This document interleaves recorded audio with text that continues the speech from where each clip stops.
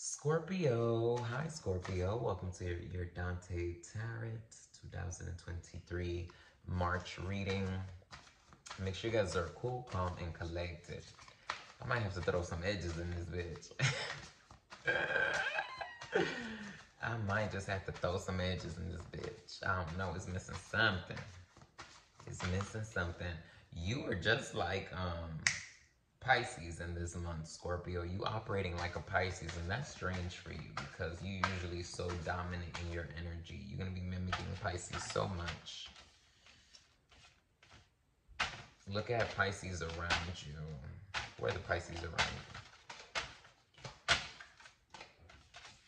All right, Scorpio.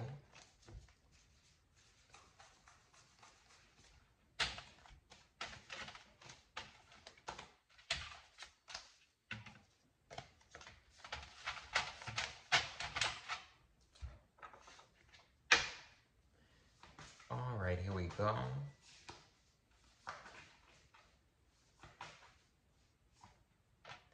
Scorpio, I see you being very shocked about some news that is relayed to you as you starting this month. You're like, oh fuck, that's crazy.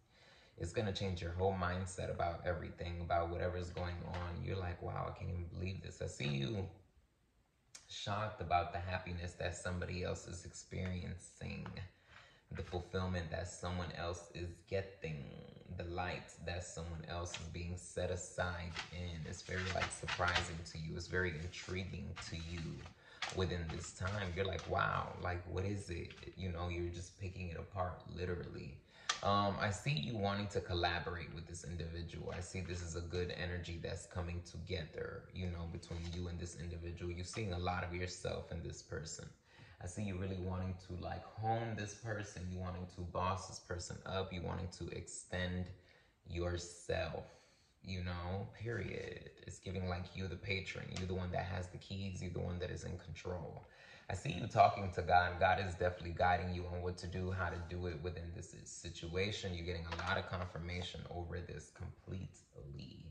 And, you know, you being guided to just, you know, not be so much of a player, to not speak so much, to get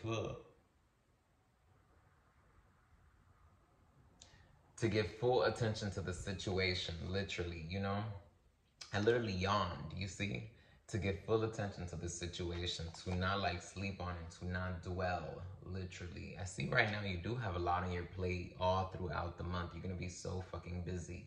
It's going to be very important for you to prioritize yourself, for you to prioritize your health, your sleep, everything. You need to fuck. You got your coochie on your forehead, Scorpio. You need to just unwind a little more, loosen up a little more, go out dancing. You need to break up some energy, literally. You gotta, you know, be in an easier energy, a wittier energy. And I see that's what you're coming into as you're coming into April. You're definitely going to be engaging a whole lot more with the community. Right now, you're just feeling like there's so many consequences, so many sacrifices, literally. I see right now you like have the you have some rose colored glasses on towards a certain romantic situation, you know.